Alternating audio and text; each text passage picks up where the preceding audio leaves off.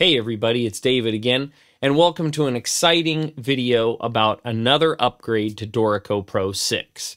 We are now up to Dorico 6.0.2.0, aka we're the second minor upgrade for Dorico 6 since it was released earlier this year. This one adds a couple of new features that I'm pretty excited about, and I'm going to run you down the changes that they've made to Dorico Pro 6.0.2. So here we go. So when you fire up Dorico this morning, you're going to be met with your standard window, which is going to show you that there is a free update to version 6.0.20, and there's more information. And if you click on it, it'll take you to Dorico's friendly website, and eventually you can get to the ever impressive and super exciting version history that I have here, which will tell you all of the bug fixes. There's approximately 50 of them, as well as the new features in Dorico. So one of the easiest ways to get to the update itself is to open up your Steinberg download assistant.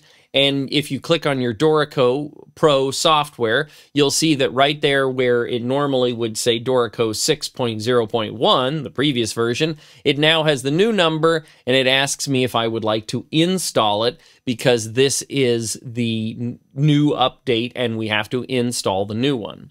Now we will have to close Dorico 6 first, so I'm going to go ahead and do that, and then we're going to do the upgrade.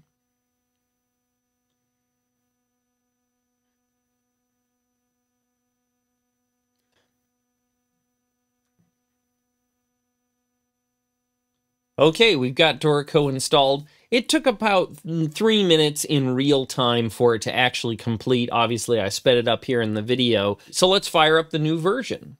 Now, as always, when we open up a previous document, it is going to show us that message saying it was created in a previous version. Now, according to Anthony Hughes from Dorico, his favorite new feature that everyone requested was having to do with the proofreading feature in Dorico 6. But they snuck in one that I thought was even cooler, so I'm going to start there. Now, one thing that Dorico is not great at is doing correct spelling for notes, aka it typically tries to enharmonically respell notes in kind of funky and weird ways. But now we have some new features for selecting specific accidentals, which will really help you get everything spelled correctly in your document. We've known for a while we could go under the filter command and we could select all sharp notes, all flat notes, and we could select note ranges. But now we have inside there a new set of filters, notes by pitch, and then you can see there all double flat, all triple flat, all sharp, all double sharp, and all triple sharp. If you're like me and you're inputting complicated jazz chords using your MIDI keyboard, this is where I typically get in trouble with enharmonic spelling. So you can see in this measure of music, we have some really ugly notation. And this is not the kind of thing I would ever want to hand out to a musician. Now, technically, the second two chords are a properly spelled, fully diminished E-flat chord. However, that is not how I'd like to see that printed in music. And most players would probably look at me side-eyed with that many double flats and double sharps.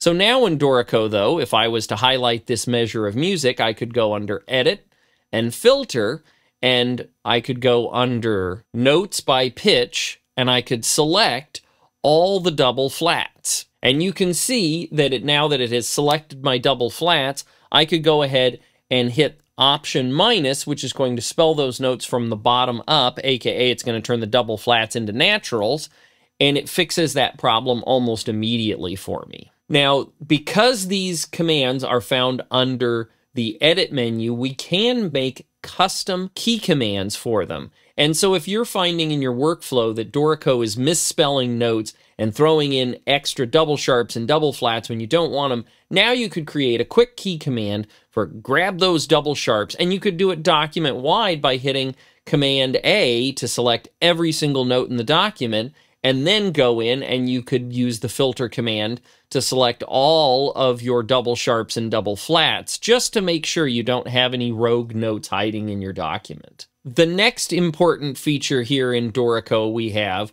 is the proofreading improvements they've done. So if we open the proofreading menu here in Dorico, you can see we're met with a list of different items that Dorico thinks that we could improve upon. Now, the problem is, these first couple, it says the stretch is too large for my guitar part.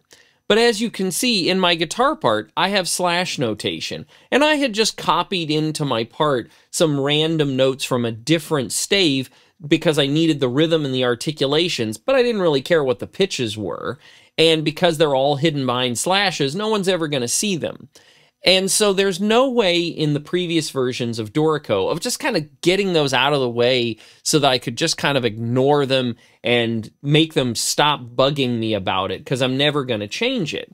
And so now, in the bottom right-hand corner of the menu there, you'll see a little eye. And if I click on this little eye, it will actually hide that proofreading item so that I no longer have to look at it. And you can see the next one had the same problem. It said, hey, there's a stretch that's too big, so I'm going to go ahead and hide that one as well, because I'm just not interested in correcting them. Now you can see they gave us two important buttons here also. They have Show Ignored, which allows me to go back and see those items that I ignored previously and decide if I want to correct them.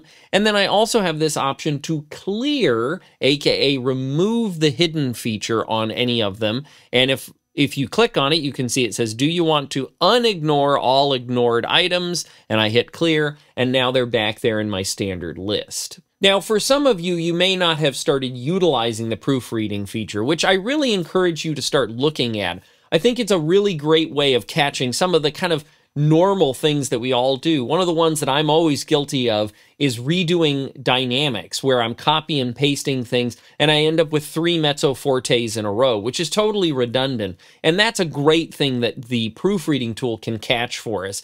So another quick feature I can show you is if you had a repeated section like this that had what they call wings on your repeat, you can now go under your properties panel and you can actually show or hide the wings for an individual repeated section. So down here in the properties panel, we can see now we have this option for show wings, and we can check it to yes, or we can uncheck it, and we can remove them if we don't want to see them on that particular repeat. Previously in Dorico, it was kind of an all or nothing thing. We either chose it in the engrave options for all of them, or we had none of them, but now we can individually choose. Another feature they added had to do with bar numbers. So the distance of your measure range below the multi-measure rest was originally set separately from your options for how far below the stave the measure numbers were for individual measures. But now, in the engrave options, you can see this distance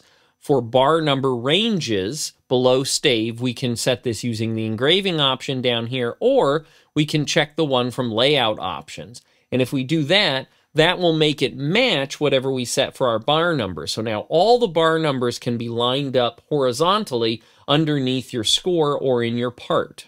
Now there's a couple of other features I want to talk about really quickly here in this update. The first one has to do with chord symbols. Now they've made some fixes to capo chords, which is fantastic, but they've also changed some collision avoidance issues in the automatic spacing in Dorico. Along with the previous positioning options we had in Dorico under the engrave menu, we now have this new option for avoid collisions. And again, this feature is going to help Dorico do a better job of automatically spacing our music for us. Now you can see in this Dorico part, my chord symbols are actually bumping into objects on the stave right now. You can see that this F13 is getting buried by the triplet marking on the notation, and down here where we have these whole measure rests, they are getting covered up.